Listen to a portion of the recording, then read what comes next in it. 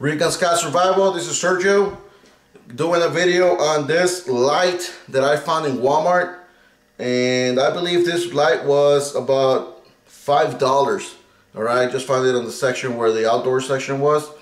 And what I like about this light, that it's dual operated by solar and battery.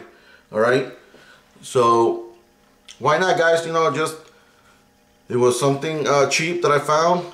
It's a LED light. It's powered by solar and 3 volt lithium batteries. All right, so you can see the batteries are out. All right, and LED was because it's solar. So this not only can be putting your on your survival bag or your hiking bag, but also just you can have it around the house, you know, for emergencies, especially when you have thunderstorms, stuff like that. Your power it depends on your area. You know, sometimes here we lose power when we have huge thunderstorms, and this is what I started using. I keep this in as soon as we walk in the front door.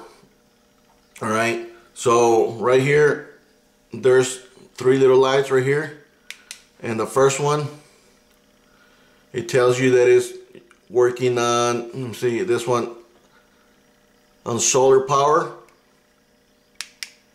and that's working on battery. All right, and then the third click, it turns it off. I don't know if they still have them. I think they do, but I found this in Walmart.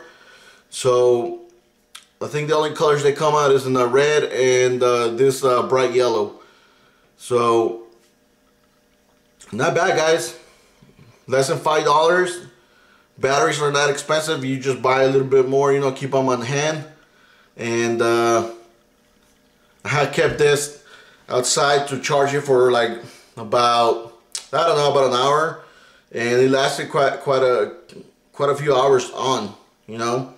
And once it shuts once you lose your solar power, it automatically switches to the battery power. All right, so not bad, not expensive. So hopefully you like this light, and you go and see if you can put this in your kit, or just have it in the house or in your vehicle. All right, you don't have to have it in your bag, but it's a good tool to use, because if you don't have batteries, you can use the solar power. Alright, guys, so yeah, don't forget to hit like, subscribe, thumbs up, and leave your comments if you have any questions. Drop a comment, and that'll be all, guys.